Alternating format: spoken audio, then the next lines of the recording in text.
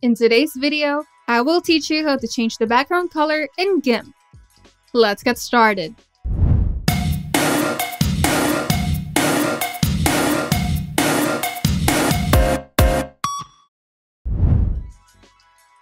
Changing the background of your subject is very easy using Gimp. First, open the image that you would like to edit in Gimp. Now, go to the menu bar, go to Layers, Transparency, and select Add Alpha Channel. If the option is grayed out, your image is already an alpha channel. Now, to remove the background of your image, we will use the Fuzzy Select tool.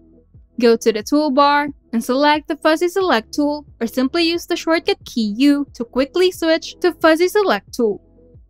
Fuzzy Select tool automatically selects all the pixels within a specific color range of the first color that you click on.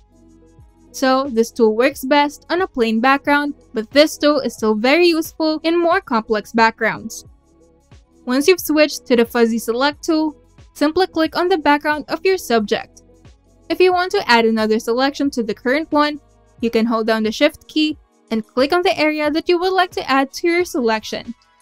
To remove selection, you can simply hold down the Control key on your keyboard and click on the areas that you would like to deselect.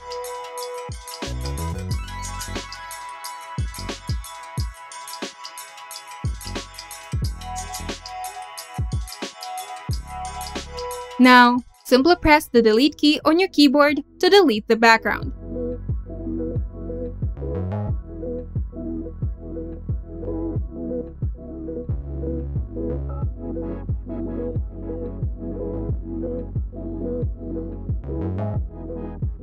Once the background is removed, you can now change the background of your image.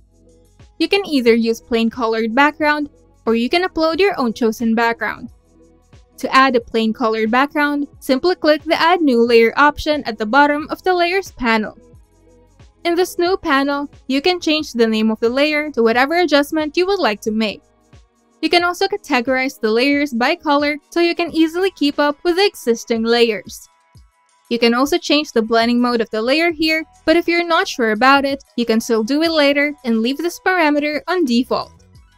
Now, simply adjust each parameter according to your preferences. But the most important thing to change here is the Fill Width section. Here, you can choose which background you would like to have. You can choose from foreground color, background color, white, transparency, and pattern. Now, simply click OK and drag the background layer below your subject's layer. To upload your own background, simply go to the menu bar, File, then open as Layers. Now simply choose the background image of your choice and it will automatically appear on your canvas. Just rearrange the layers and you're done. If you find this video helpful, make sure to leave a like and subscribe.